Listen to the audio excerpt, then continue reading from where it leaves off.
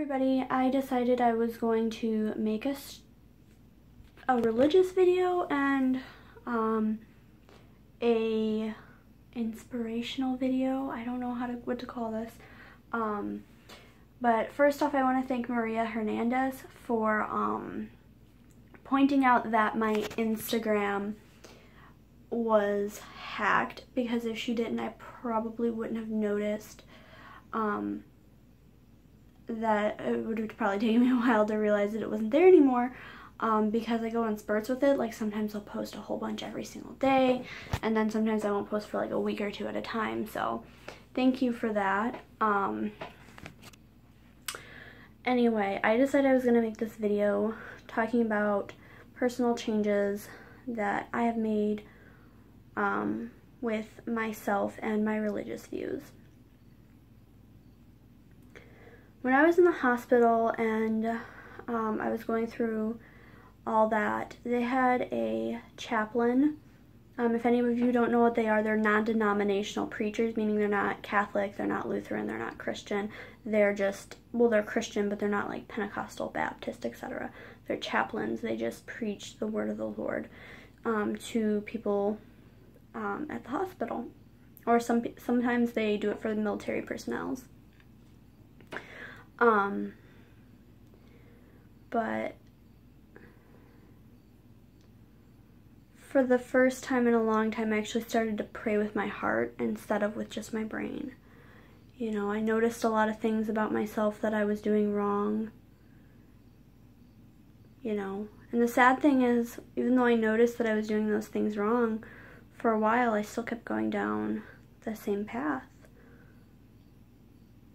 But one thing that is clear to me now, I haven't been, in this life, haven't been the best mom that I could be, and that's sad.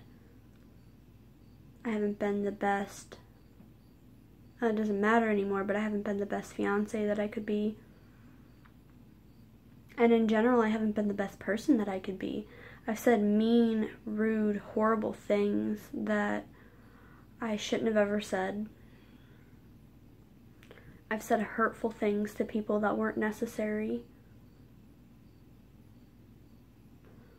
You know, I've been sometimes really hard on my kids when, you know, it wasn't necessary, and now I realize I just need to accept that they're 2 and 4, and that's just, some of it just is, you know, and I've come to the realization that, you know, I'm going to get a little Mother Teresa here, because I know some of this is something that she said, but I don't know the exact quote.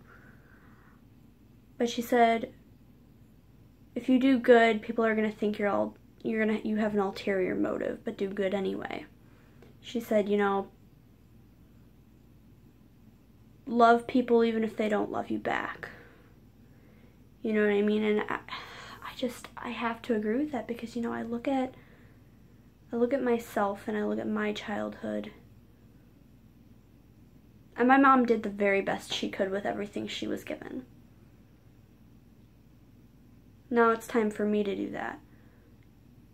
I feel like God has opened my eyes to be an amazing mother and an amazing person, where I just wasn't doing it before. You know what I'm saying? Like, I feel like I can make real changes, you know what I mean? Real changes in my household, with myself, with my kids. You know what I mean? Like, I went from being the mom that if my kids were fighting over a toy, I would just yell and take the toy away from them. And now I feel like I can step in, and like if Thomas and Oliver are fighting over a toy, I feel like now I can step in, be calm, and like, say Oliver had it first, give it to Oliver, take Thomas, and explain to him why it's wrong. I get that he's 2, but believe it or not, 2-year-olds understand so much more than you could possibly imagine. You know what I mean? Like, I went from being the mom that when it was bedtime, that was it. You're not getting a drink, you're not getting up to go to the bathroom. You had that opportunity. If you get out of bed, you are going to get in trouble. And now, to me, it's like, I feel like now that I'm calmer, and now that I can take things in stride. Everything with my kids has gone so much smoother, you know what I mean? And I'm trying to get to the point where I don't swear in front of them anymore, because that's something that I'm really bad about. I say the F word all the time. I use God's name in vain all the time, and I'm just really bad about it. You know, and that's another thing that I'm just working on, trying to change, because I have to practice what I preach to my children. I can't tell them don't swear if I'm always swearing. You know, and if I do it, I try to say, oh, I'm sorry, we don't say that. You know, that's not nice, you know what I mean? I feel like now I'm more playful with my children. Like Leah got in the dog's kennel today, and I said, are you doggy? Woof.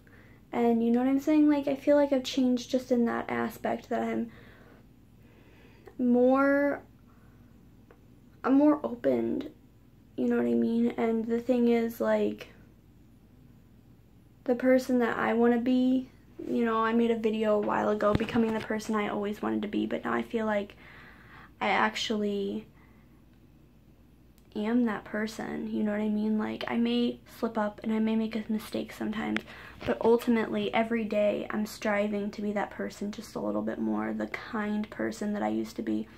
You know, I have a best friend named Laura Lee. I have two best friends, Jessica and Laura Lee. We were in the 7th grade, and this is the person I was before I let the world turn me bitter. And that's another thing. Don't ever let somebody else turn you bitter. Don't let the world turn you bitter. Don't sacrifice your own happiness because, you know, something bad happened to you. That's one thing. I don't ever want to be bitter ever again. But like I was saying, when I was in the 7th grade, this girl, Laura Lee, she was mean to me the whole school year in 7th grade. She came to this new school, and I was the first person to be nice to her and show her around. And I'm sorry that I'm talking about you. Like, if you're seeing this video, I'm really sorry. And then she started hanging out with another group of girls, and they said bad things about me, and she was mean to me basically the whole school year. But at the end of the school year,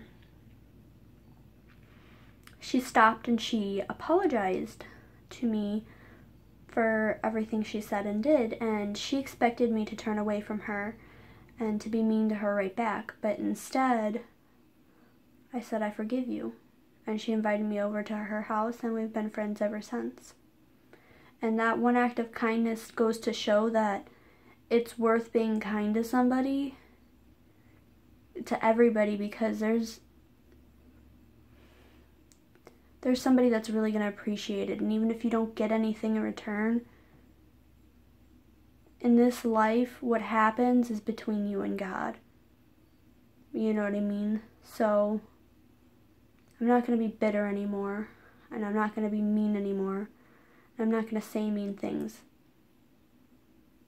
because I want to be a different person. For everybody who's watched my YouTube videos forever, thank you for putting up with me so much, because seriously, I can see where some of my videos get kind of annoying. Anyway, I hope you guys enjoyed this. Please give this video a thumbs up, and I'll see you guys in my next video.